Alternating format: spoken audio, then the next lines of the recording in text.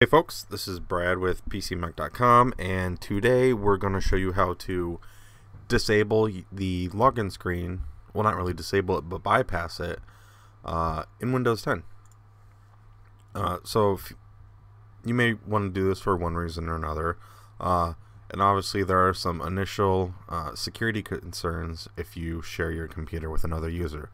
If not, they're fairly minimal, and you really don't have to worry about anyone getting into your computer if you're that only physical user, because if people were even trying to get into your computer remotely, that would require your password. But physically opening your computer, it'll log in automatically. But even for a extra level of safety, you can put information in encrypted folders. But to get started, it's really easy.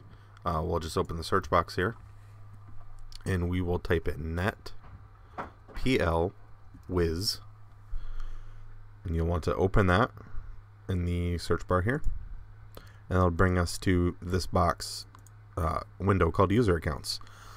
So basically you'll want to pick which user account logs in automatically.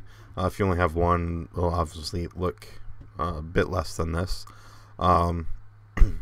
So what you do is select the user that you want to log in automatically.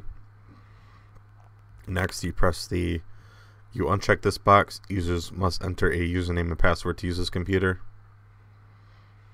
Then you press OK, and now you have to type in your password twice. And then you press OK. And that's all there is to it. To test it, you can save your work and reboot your computer. And if you pressed OK and apply the changes, it should log in without any input needed from you. And yeah, that's all there is to it, folks. Be sure to head over to our YouTube channel for more great videos. We've got a ton of awesome stuff over there. And also, you can check a more detailed step-by-step article in the description below from PCMech.com. Yeah, that's all there is to it. Once again, I've been Brad with PCMech.com, and until next time.